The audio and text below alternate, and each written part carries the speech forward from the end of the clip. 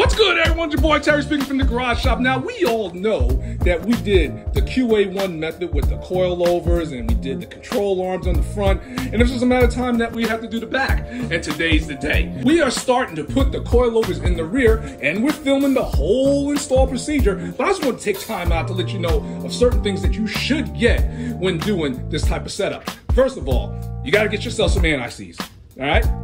Get some of these QA1 needle bearings.